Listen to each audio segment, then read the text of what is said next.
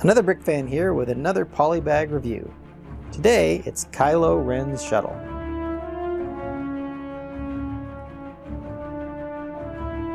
This is LEGO set 30279, was released in July 2016. Has 43 pieces and cost about $4 when it was released. This is one of several Polybags released for the Force Awakens. Let's go ahead and get it opened up, built, and then we'll take a closer look at the built model.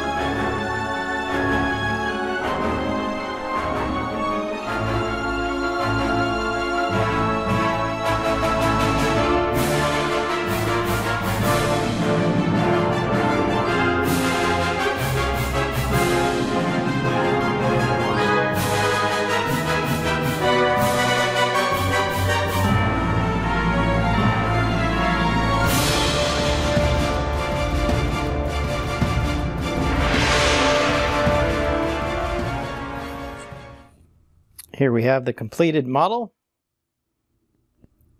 Looks pretty good. Again, it's very tall on top. There's a little ramp, lowers down when it's landed. I think it looks pretty good from all sides. Like the engines in the back here. You can see with the cylinder pieces and then the trans red on the back. There's the trans red 1x1s there. You can see a little clear glass in the front representing the cockpit. Very nice. And these binocular pieces used to represent blasters. Overall, a really nice micro scale model. Looks really good in this small scale. They did a nice job with the pieces that they had. And a fun and pretty interesting little build to put together.